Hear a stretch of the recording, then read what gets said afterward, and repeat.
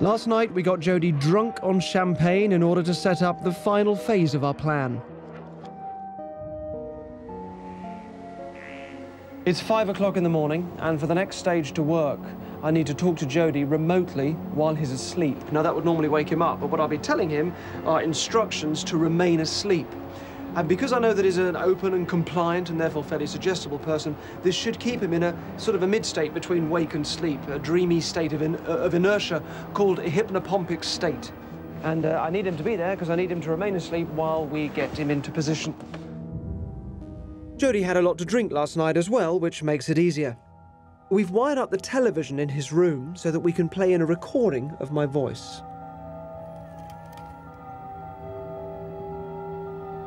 Jodie, you can hear my voice, but you can continue to sleep. You can sleep, Jodie, sleep nice and deeply. I want you to remain nice and deeply asleep. It's just a dream of my voice.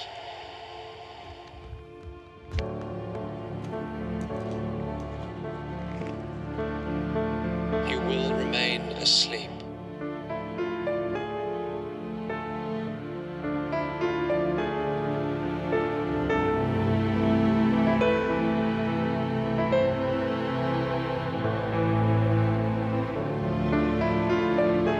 You can remain in the sleep with your eyes closed, deeply asleep.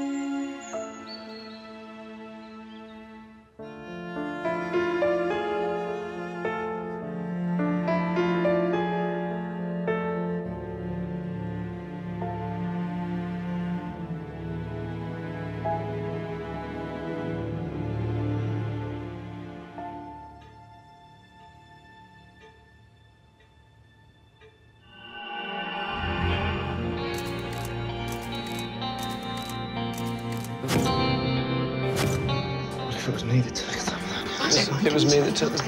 Yeah, I should really. He's questioning it, isn't he? He's Doubting his own memory.